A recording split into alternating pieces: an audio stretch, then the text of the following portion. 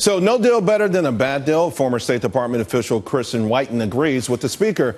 Iran's former foreign minister, just now moments ago, saying that negotiations will not be finished today.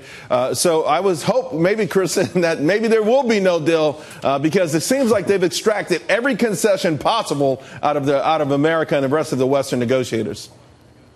Well, that's right. Well, there is going to be a deal, I think, or a framework. It's not actually a deal. It's sort of an agreement to agree, and it's unclear what the totality of this, and we're going to kick the IAEA to the curb. They're going to have to negotiate inspections without any of the leverage, which we've incidentally removed. And I do agree with the speaker that no deal is better. I don't agree with the speaker saying the choices are a nuclear standoff or a new deal. I think that's a terrible narrative to go with. In fact, there are lots of options to put the pressure back on Iran, either to try and get a better deal, or better yet, to put Iran on the defensive, not to accept this false choice of diplomacy or war, but actually to make Iran pay a price for violating the non-proliferation treaty in the first place. And to your point, Kristen, the idea that they've really been pounding the table on immediate removal of sanctions, immediate removal of the UN arms embargo, suggests that these are things that if you tighten them maybe a little bit more, we might get to where we're trying to get to anyway.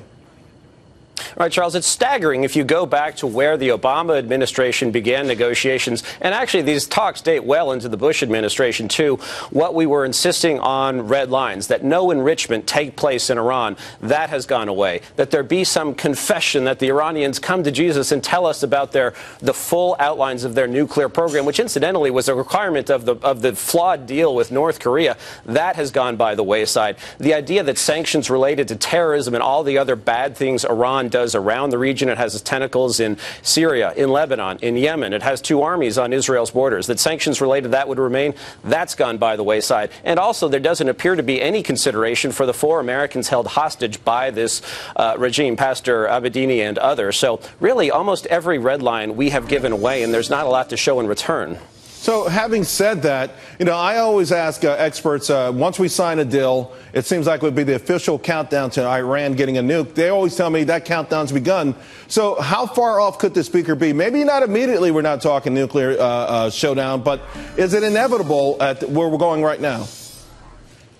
I think so. This enshrines their nuclear capability. I was at the State Department when we in the Bush administration negotiated the deeply flawed nuclear arms deal with North Korea that really enshrined their program and led directly to a nuclear weapon. This seems similar in so many ways. And the problem is we can't really time these things perfectly. If you look back at our history of predicting nuclear breakouts to that very first one, the Soviet Union, we got that wrong and have been really far off. So the idea that Iran could make the decision to sprint, make that final sprint to a weapon, which might be a month or two, and that we'll detect that and be able to react militarily or otherwise, I think it's foolish. It's more likely we're going to wake up one day and it's going to be too late. Whiton, I got to tell you, this thing has been a frustrating nail biter. Thanks a lot. We really appreciate it.